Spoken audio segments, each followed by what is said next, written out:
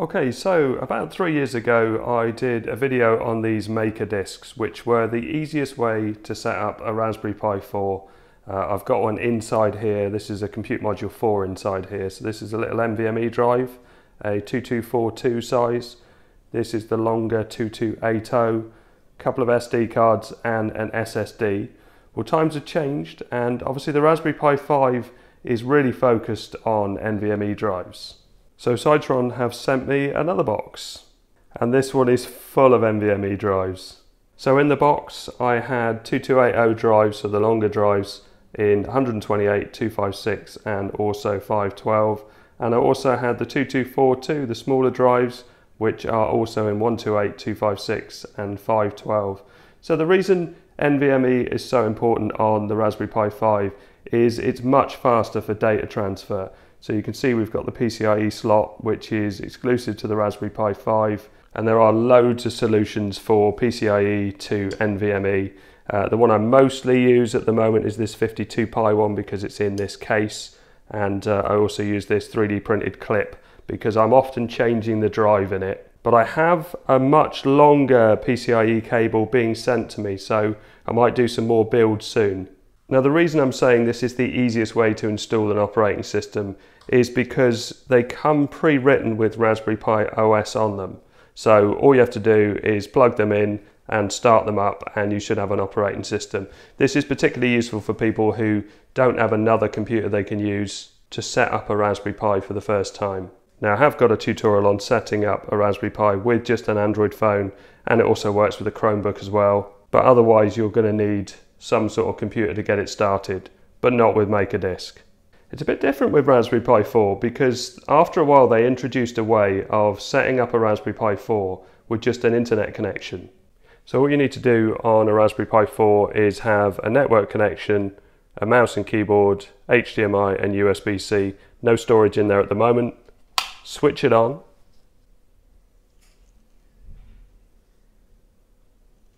And we get this screen. Install an OS on this Raspberry Pi, press and hold Shift to start net install. So what it does now is it downloads the installer and you can write an operating system. So really good, but we don't have that luxury on Raspberry Pi 5. When we start up a Raspberry Pi 5, we get this screen, which is quite useful for setting up a Raspberry Pi 5.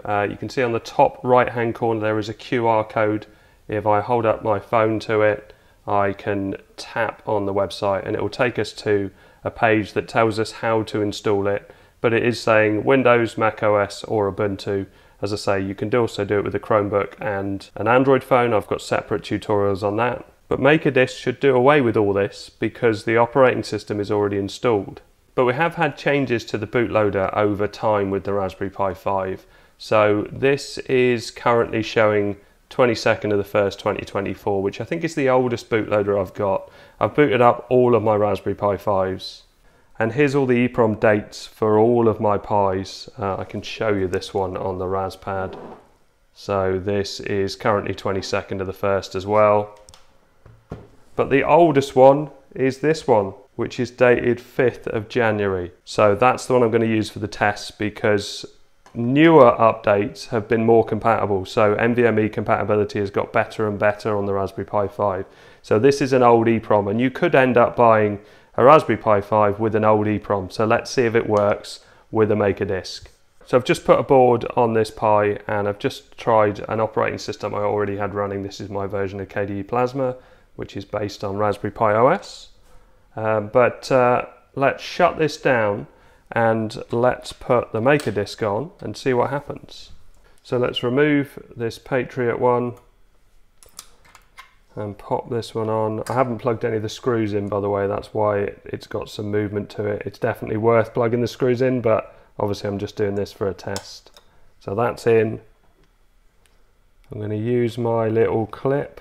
I've got a separate little shorts video on this. It is really handy.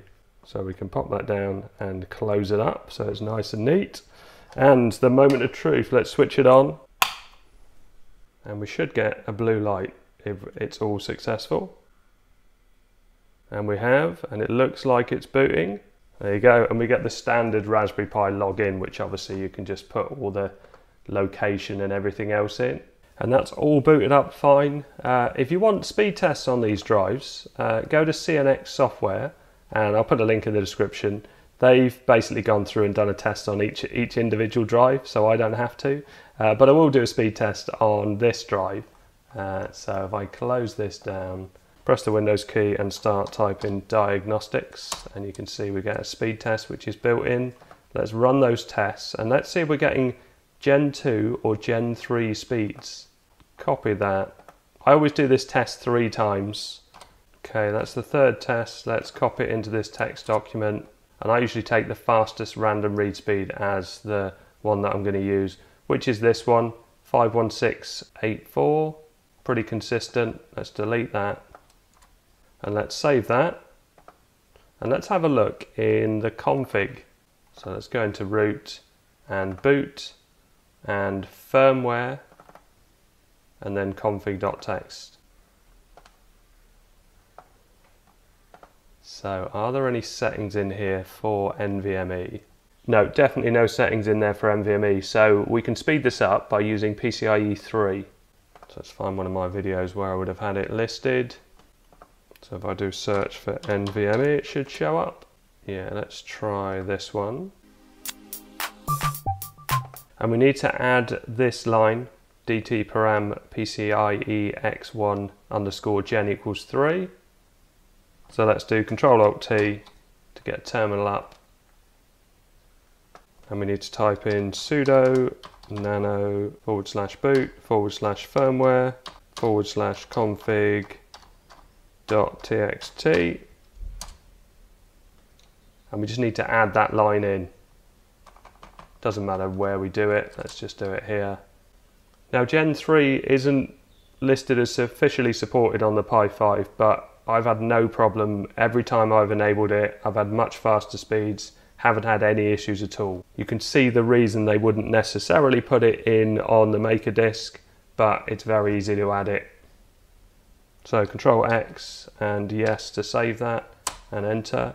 And then we're going to need to reboot to enable that faster speed. So reboot. And then if we go back into diagnostics and run the tests, yeah, that already looks faster. So if I open this in Guinea, I don't know if it's Guinea or Genie, I'm sure I've heard people say Guinea. So that's just one test. Yeah, look at the sequential write speed. So we've gone from 397,000 up to 762,000. We've gone from 92,564 to 100,515. And we've gone from 51684 to 53894. So yeah, definitely worth enabling PCIe 3. Obviously, if you get instabilities, you can go back in with Ctrl-Alt-T to terminal and go back into sudo nano boot firmware.config.txt and just put a hash there. And then if you save that with a hash, that basically means it'll ignore that line.